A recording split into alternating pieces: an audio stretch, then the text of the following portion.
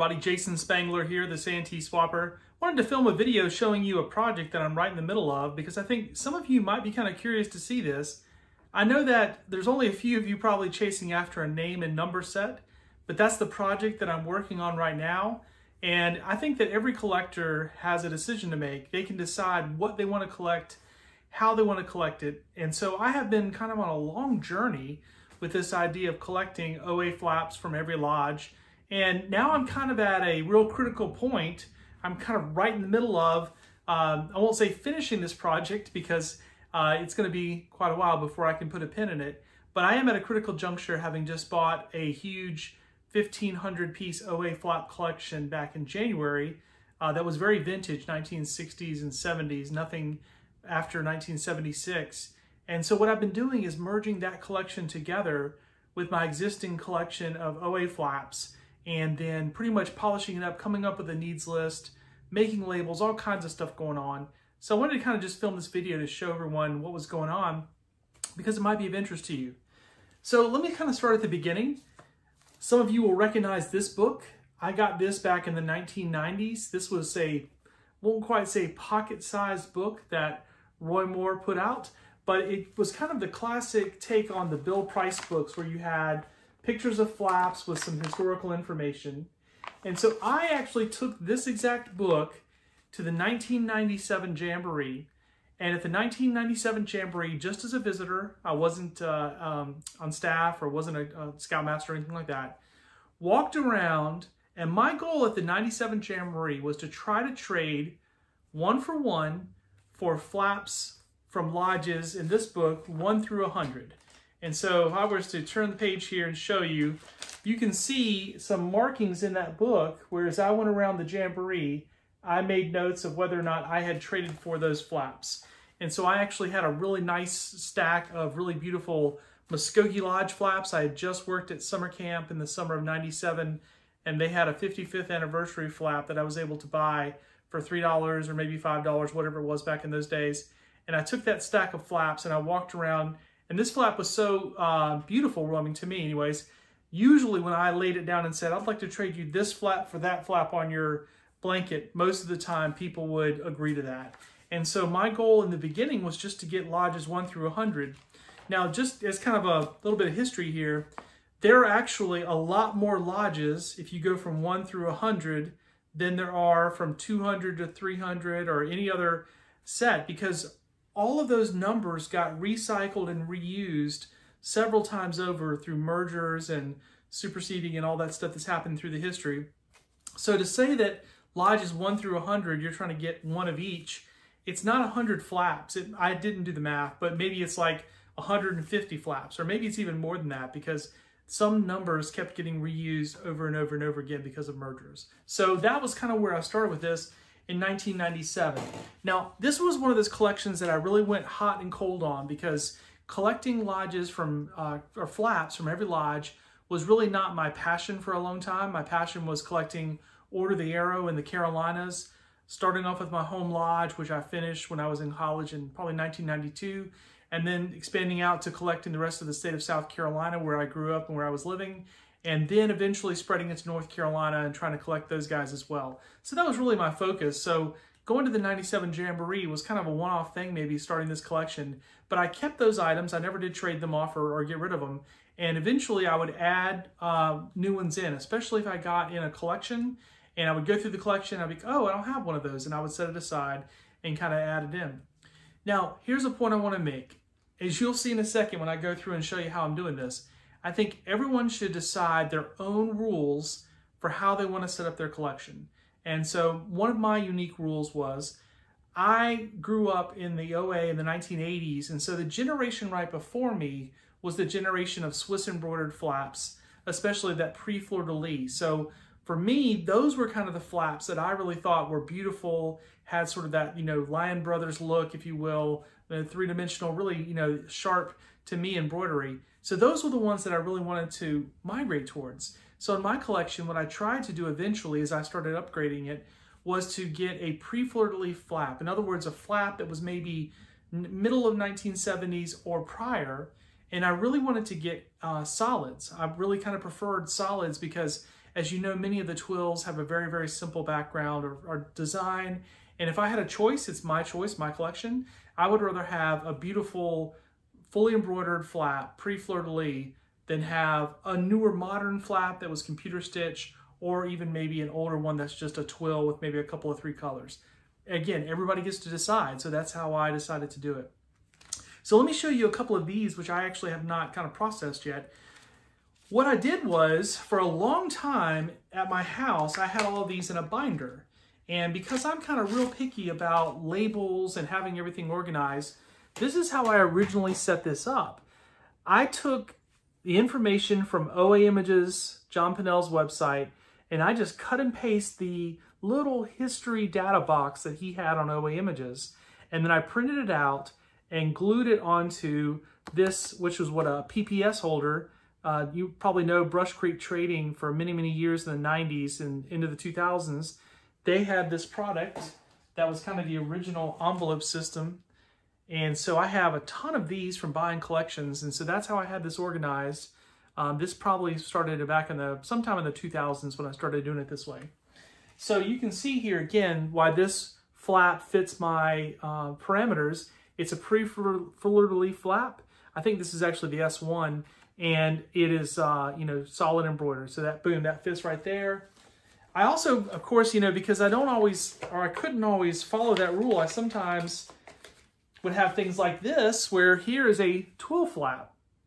And again, I have to go and see, you know, I'm not even sure just off the top of my head if there is a pre-fleur-de-lis solid flap for this lodge. Maybe there is. I'll go and check after the video, but this is the one that I put in my collection. So sometimes if I had a twill flap, it would be a placeholder until I got a solid flap. Sometimes the twill flaps were easier, honestly, to get than the solid flaps. It just kind of depended on each lodge. So this is how the collection was for a long, long time. It was in these holders, and I actually had them taped. The patches were kind of taped to a piece of cardstock, and that was in a page holder and a 3-ring binder. So I had it organized originally by old regions. So I had a notebook for region 1, region 2, all the way. I had 12 different region notebooks, and that's how I had it originally arranged. Now, about 6 months ago, I started picking this back up. I still had the whole box, just like it had been for over a decade, untouched. And I had a whole tub of ones where I knew I'd sort of kept track of what I needed. So if I got a collection in and I found a flap I needed, I would throw it in a bucket. But I wasn't really going back and adding to this system because I knew this system was kind of outdated and I wanted to change it. So about 6 months ago, I started on the project of reorganizing all this and really trying to get a spreadsheet that was caught up with all the changes. So several people helped me with that on Facebook. I definitely want to thank them. I think Mike Clinch was one especially that helped me with some data. And then several other people filled me in on the different mergers and stuff that had happened over the last 10 years. Because again, I didn't really want to go back to this of having just a cut and paste from a website.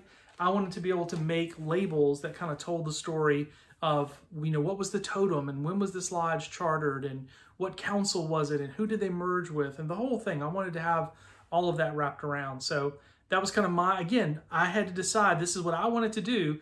Even though it's going to be very time taking and tedious to do, that's kind of what I wanted.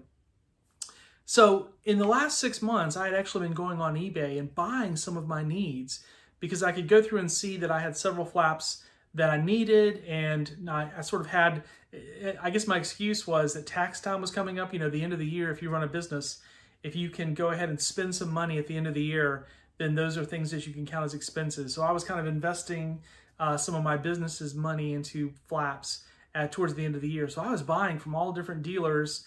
If any of them are watching this video, they'll probably say, oh yeah, I sold Spangler some stuff, you know, a couple months ago. But ironically, this is just how this hobby works. In January, I had just the total luck to luck into a collection that was an amazing collection that basically had 1,500 OA flaps, and actually maybe as many as 1,800. I'm sort of keeping track, but I haven't finished counting all of them. And this collection was all from the 60s and 70s. It stopped in 1976. And so basically any flap all of those 1,500 flaps, any one of them would have fit into my collection because they're all pre-fleur-de-lis, cloth back, they all fit. And so what I decided to do was, when I was ready to get down to the really, really nitty-gritty part of organizing this flap collection and kind of redoing, going from this system to what the next system would look like, I decided that I wanted to take that entire collection that I bought and I wanted to go through it lodge by lodge by lodge and compare the flap that I have in my collection now, if I have one, to the choices of flaps from this collection and decide what I would keep. So let me just give you an example of this. I've been working on this for weeks, and here's where I am right now. Literally, I'm on lodge 466. And so let me take this out just to kind of give you an idea of what I did.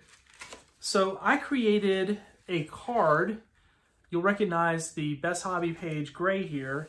And it's sort of a bastard thing because what I did was I used the Best Hobby page gray, but then again, I was recycling these PPS holders. So there you go, just to get you confused. But if you look on this card, I have labels here. One of them has the lodge name and then also historical information here if there was mergers and stuff going on. And so you kind of have a spot here for most flaps will fit right there. Some of them are a little bit bigger, and that was how you would see this. Again, so I just take that out of the holder so you don't see the glare. So here's where I am, Lodge 466, Piedmont Council, out in California. I have to decide now, is this the one I'm going to keep for my collection, or am I going to choose from this collection that I just bought? So let's take a look. This is a good problem to have, man. In this collection, there were 3 flaps from that lodge, okay? Boom, boom, boom, right here.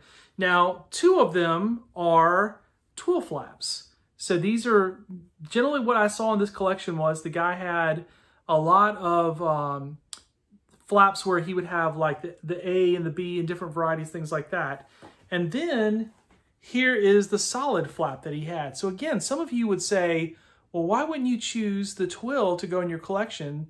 Because that's probably the rarer one, the older one, whatever.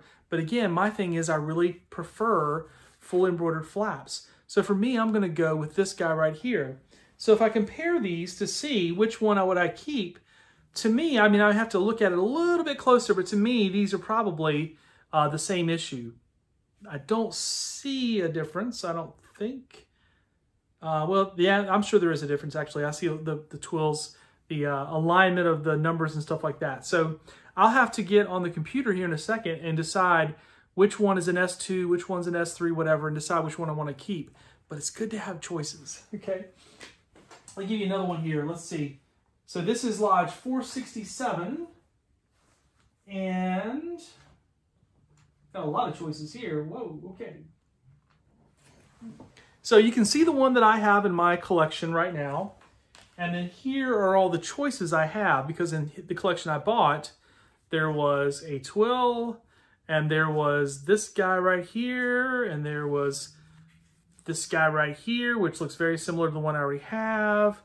And there's this guy right here and this guy right here. So again, what I have to kind of decide is, out of these, which one do I want to keep? Because in my collection, it doesn't matter. All of these are eligible. And so what I've tended to do is I've tended to kind of make a decision, really just a quick, snap of a finger decision on which one kind of looks better, or which one would I like to see in a frame. And so, this one that's very, very colorful. So if I sort of put these two side by side. So what I've been doing is I've been looking at it saying, if I wanted to have a display, which flap would I want to have? Both of these, in my eyes, are qualified to fill that hole, but which one sort of pops, which one looks better? So I have not really been looking to see, is this one more valuable? Or is this one more valuable? Or is this the S1 and this is the S2? I really haven't focused in on that. Another thing that I've done is, and I'll see if I can find an example in this stack right here, is, yeah, here's a good example. So I also, for the ones in my collection that I'm keeping, you'll think this is strange, but again, I want to make this point. You decide what the rules are for your collection. Now, for me personally, I know what's going to happen with my flap collection is that I'm going to put it in a display. I probably am going to mount it in these big plywood cases that I got in this collection. If you want to find out more about that, if you join my Patreon group, Scouting Hot Finds Insiders, I actually filmed like a 15-minute or 18-minute video when I got this huge collection, kind of showing these frames and showing how it looked. And so that's inside the Patreon group. So you have to join that to see it. But what some of these were was on the back, there were some patches that had glue on the back. So here's the thing for me. I'm going to put these in a display on some red felt. I might even put a little stitch with a little needle and thread in the corner to hold these onto that red felt. And I don't plan on ever taking them out. This is going to be kind of a permanent display. And so for me, when it really comes down to it, this will sound really crazy to some of you. This one right here is a really good candidate for me to put in my display.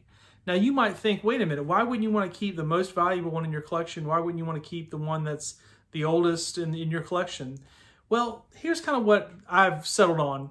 Number one, all of the flaps in this collection that I got were already in displays. And I could tell by how beat up these displays were that they were well traveled.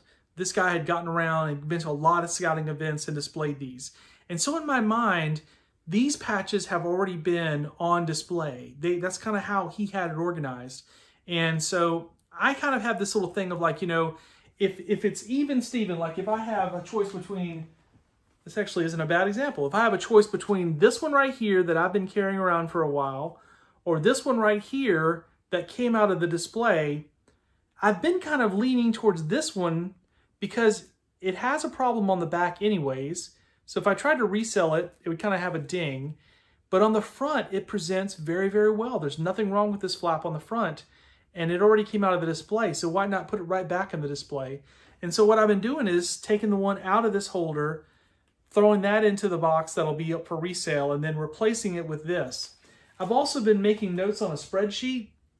I'm going through using OA images and Patch Vault and even the old Blue Book, because as many of you know, OA images is only about maybe 2/3 of the lodges is there any kind of a listing still left. The rest of it's all destroyed.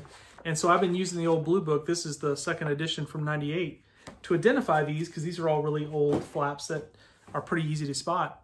And so that's what I've done. I've gone through and organized it. Let me show you a couple of them just to kind of fill you in on a couple of other little things I've decided. So this particular box here starts at Lodge 382 and it goes through, this is the one I'm working on right now. So literally like there's Lodge 466 that I just finished. One of the cool things about the collection that I got is that there were some really, really good flaps in there, and just, you know, super happy about. So let me show you one that I was super happy about. So I had to tag it so it'd make it easy to find. So this little guy right here was in this collection that I bought, and there's no glue on the back of this one. It's pristine mint. So this is a Hawaiian word, y'all. Excuse me. Kamihi Yamahi. Let's just call it Lodge 454. And this is from the Kilauea Council in Hilo, Hawaii. It merged in 1973 with two other of the Hawaii lodges. So this is the F1.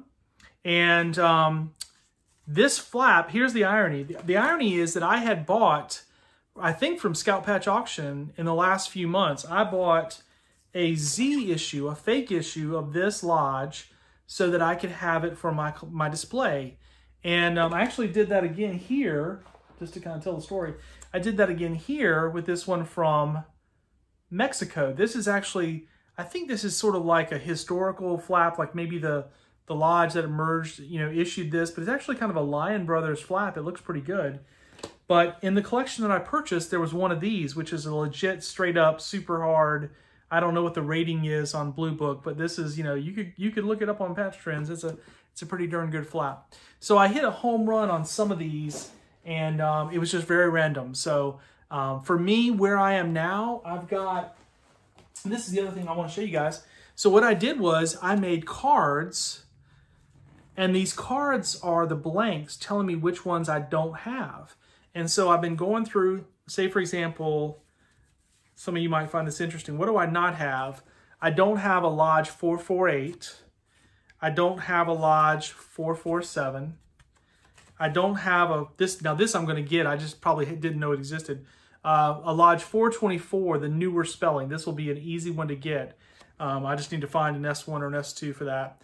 I don't have a Lodge 390. I don't have a Lodge 388. So there's some of the ones that you're going to see over and over that a lot of people are missing. But here's the cool thing. So I'm going through this collection. Right now I'm at like 460 something.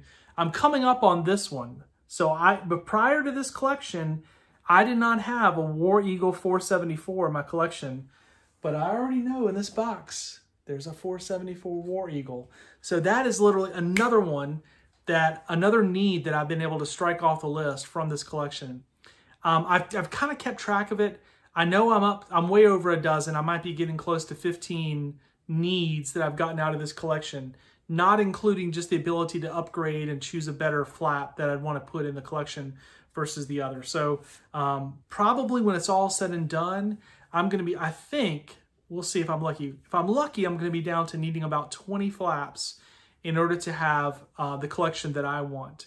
And I've already worked a deal out with someone to acquire about 6 or 8 of the hardest ones. And it's going to be a big deal that's going to take maybe a year or two to kind of pull off. But that'll put me closer. That'll probably put me down where I need about a dozen flaps. And again, they're kicker ones, you know, like I need a Tomahawk, I need a Dazu. I mean, you know the flaps I'm talking about if you chased after these hard ones. But anyways, I'm pretty excited about that. Now here's the last thing I want to end with. Again, you collect what you want to collect. I have seen people in their name number collection where they've got to have, if the Lodge made a neckerchief, but they didn't make any flaps, then they've got to have that neckerchief. Or if the Lodge made an odd shape or an arrowhead, but didn't make any Lodge flaps, then that's on their needs list. Or even getting down to this kind of craziness where there's this replica set for, fill in your blanks, where lodges that never issued a patch, and a lodge at some years ago made these little felt holders. So I decided a long time ago that I am really sort of the age of collecting lodge flaps. That's what I've always been interested in. So in my mind, my name number collection is for lodges that have issued lodge flaps.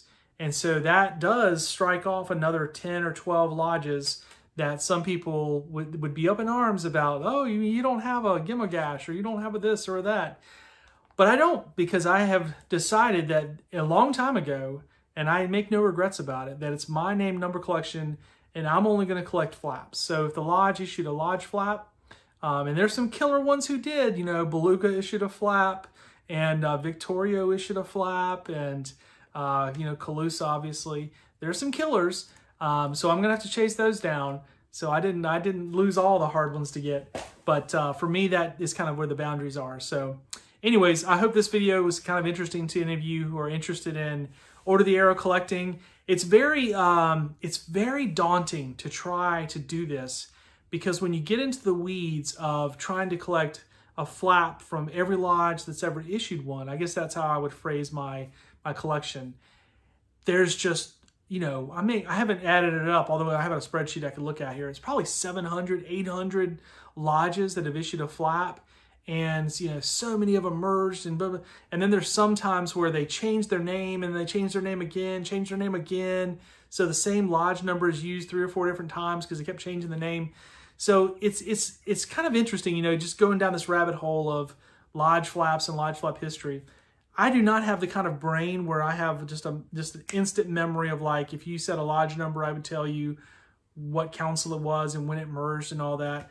I probably could try really hard and memorize a handful of them if I tried to do that. So, but it's fun to play with patches, and it's fun to organize your collection, and that's really what I'm trying to do. So eventually these patches will come out of the holders, and I'm going to put them into big displays. I'm going to perfect the labels. I'm really kind of OCD about this. So I'm going to perfect these labels. I think I'm going to go with a bigger label that's about 4 inches across or 5 inches across, and it can include all the information in one label.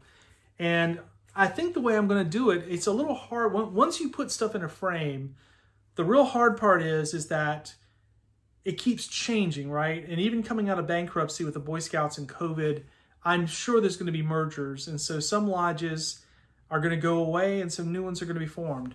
So the way that I think I can mitigate that is that instead of putting together the frames by lodge number order, which is what most people traditionally have done. Start with lodge 1, 2, 3, 4, you know. Well, lodge numbers really don't mean anything any longer. In the last, however long it's been, 5 or 10 years, the National OA has not issued numbers, and some of the newer lodges don't even recognize there being a number. And then we're right in the middle of a reorganization with the BSA where they're going to go from having 4 regions, to having something called a territory. So they're sort of, as you know, they're combining regions and sections and kind of getting rid of all that and going with something called territories. So I think the way that I'm going to try to do it is, I think I'm going to put together the frames by territory, because I figured that, you know, God help us, for maybe the next 20 years, that'll be how the Boy Scouts have their Order of the Arrows sections arranged by territories. So if I have a frame for each territory, and then what I do in the frame is I organize it by when the lodge was founded. So, you know, if it was the territory for the Carolinas, for example, the oldest lodge in the Carolinas would have been Lodge 70, which would be Talataktaki. So that would be first. And then you would go on down through there. So I think in Territory 16, it's going to include Virginia. Ooh, I guess Virginia would have Nowaqua 3. So anyways, I got already messed up. But you can kind of see the idea, like this would represent the territory, the history of the territory, and you would have all the lodges by when they were charted. So when there was a merger, obviously you're going to have that new lodge flap in there. And I think the way that helps to mitigate change is by doing that at the very end, when I have 4 or 5 or 6 or 8 slots left in the frame, then if there's a new lodge that's formed, I just have to add the new lodge at the very bottom of the frame, and then that fits with what I've done because I've already arranged it by lodge charter year. And then the only thing I'd have to do then is then update the labels for the lodges that were the predecessor lodge that then got merged. So that's my best way I'm going to try to do this.